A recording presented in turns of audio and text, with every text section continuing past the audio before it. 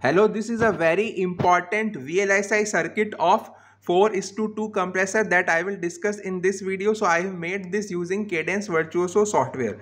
So 4:2 compressor is basically equivalent to two full adders, but it utilizes less number of transistors. So we have used 11 NMOS, 11 PMOS and 5 inverters here. So it is used in high speed multipliers like Wallace tree and Dada multiplier, which are designed for high speed arithmetic operations. So it is a very important part of high speed VLSI circuits. Comment if you want me to make a longer version of this video because it is complex circuit, so it is not possible to explain everything in short. So we have designed this using 4 XOR and 2 mux. So we can see that this is the first XOR producing output N2, where N2 equal to D5 XOR D4. This is the second XOR producing output N1, where N1 equal to D2 XOR D1. This is the third XOR producing output N3.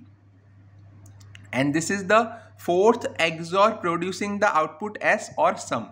Then we have these two mux. So this is the first mux producing C1 carry, and this is the second mux producing C2 carry.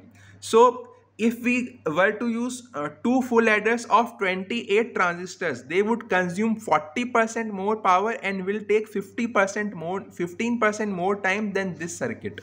So now we have 5 inputs, but D5 is just a carry in from the previous stage, and we have 3 outputs, but C2 is just a carry which is propagating to the next column.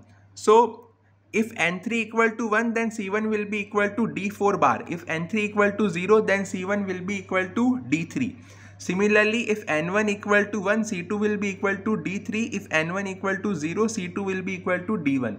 And sum will be the XOR of all the 4 inputs, D1, D2, D3, D4 and D5. And D4 and D3N are just the bar of D5 and D4. So now let us try to see the simulation. So these are the complete waves. So I have simulated this with transient analysis in Cadence Virtuoso for 400 nanosecond. So D1, D2, D3, D4 and D5 are the stimuli that we have given. N1, N2 and N3 are the intermediate outputs, and S, C1 and C2 are the final outputs of this circuit. So please like and share the video and subscribe the channel for more such videos on Cadence Virtuoso.